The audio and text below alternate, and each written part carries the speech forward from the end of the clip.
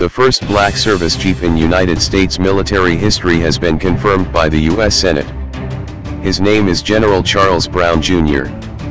He has been confirmed as the Chief of Staff of the United States Air Force. Vice President Mike Pence took the unusual step of presiding over the vote, something he usually does to break ties. But Brown's confirmation of 98-0 was not close. Pence called the moment historic. Watch.